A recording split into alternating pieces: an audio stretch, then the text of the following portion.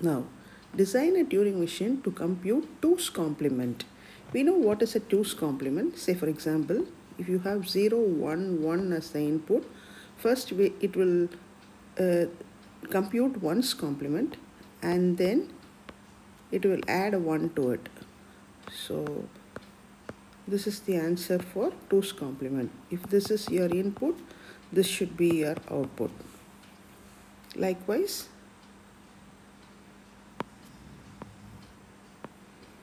if this is your input,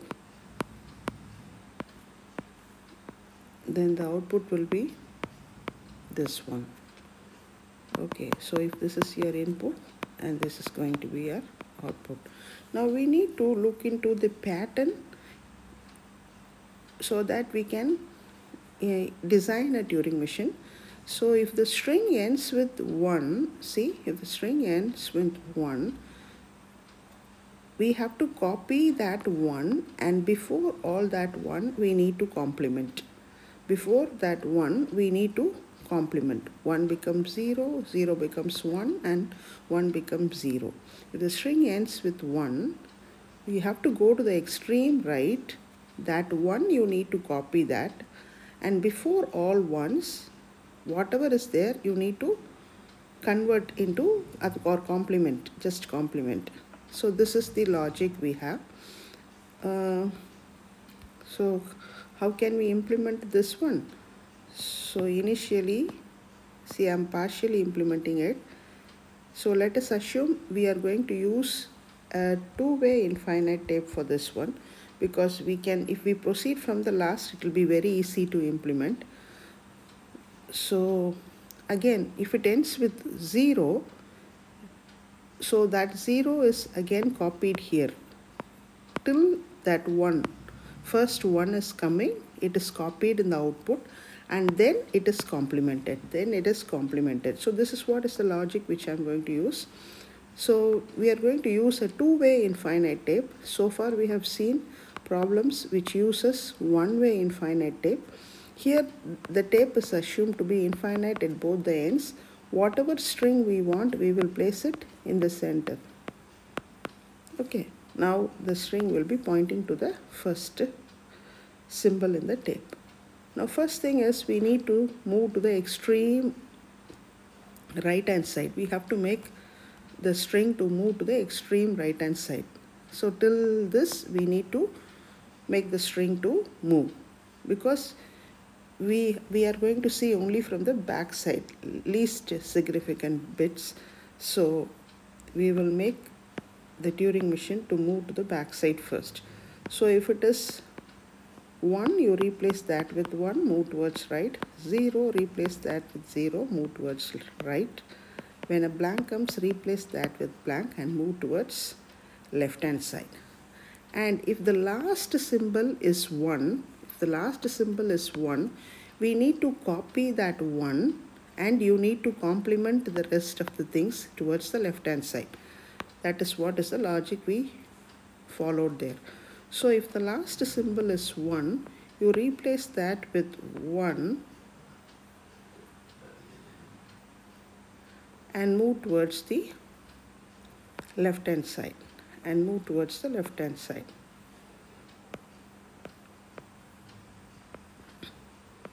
Now if the last symbol is, if that one symbol you need to complement, and move towards the left hand side. What about the rest of the symbols? If any other 1 comes, you need to complement it, move towards the left. If 0 comes, you complement it and move towards the left hand side. Okay, and then if a blank comes, you halt. Blank comes, you replace that with blank and move towards halt. So what are we doing? We are starting from this point, this point, and we are moving towards the extreme right hand side till this blank. Once this blank comes, you are moving towards the left hand side, and this symbol you are replacing with 1, and all the rest of the symbols toward the left hand side you are complementing it. So 0, 1, 0 will be coming, And once this blank comes, you are halting and accepting. This works fine for all the strings that ends with 1. So we need to see for all the strings that ends with 0 also. So from here, let us take another string that ends with 0. Suppose you have like this. So what you have to do, when it ends with 0, so once you reach here, you'll be moving here. So once you end with 0, then what you have to do, you have to replace all zeros with zeros until the first one. This one also has to be replaced. So here, if any number of 0 comes, replace that with 0 and move towards left. And if the first one comes, replace that with 1, move towards left. On all other things has to be complemented. So what will be the output? So here the answer is going to be 0, 0, 1 and 0. Now see here. So when here we are here, blank comes, replace that with blank, move towards left. When a 0 comes, replace that with 0, move towards left. 0 comes, replace that with 0, move to left. 1 comes, replace that with 1, move towards left. And till this one we need to copy. And after that you need to complement. And this Turing machine works fine for any input. Now let me take one more example. Say for example 1 0 1 1 0 1. Let us assume. What is the 2's complement for this one? So the 2's complement for this one will be, the answer will be this, right? Input is this. So when initially you will be moving towards this, so you are going to place this in a two-way Turing machine. 1 0 1 1 0 1 and a B. First, initially you are moving to the extreme right till this blank.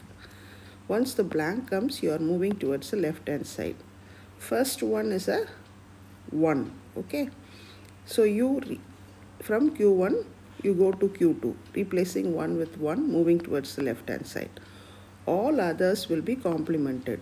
So the output in the answer will be, this will be blank and this will be 1. All others will be complemented. So it will be 1 0, one more 0 will be coming, and then here 1 0. So this will be the output. So this is the answer for the Turing machine that is going to compute 2's complement.